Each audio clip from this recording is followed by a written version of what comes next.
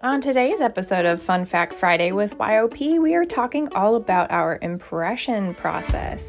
This is the first step to making an artificial eye.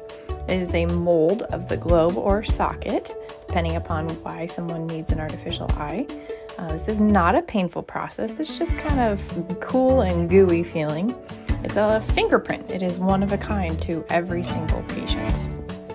This is our foundation of the rest of the process going forward, kind of like the foundation on a house. We use a material called alginate to make this impression.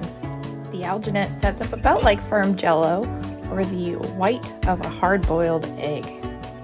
Once we take it out, we are able to then make a mold around this impression. This shows us the contour of the socket and all the little nooks and crannies that we need to fit to. Then we're going to make a wax pattern from this mold that we're able to try in and adjust. By taking an impression and sticking to it, we can get maximum comfort for our patients. Thanks for joining us for today's Fun Fact Friday. Don't forget to follow for more.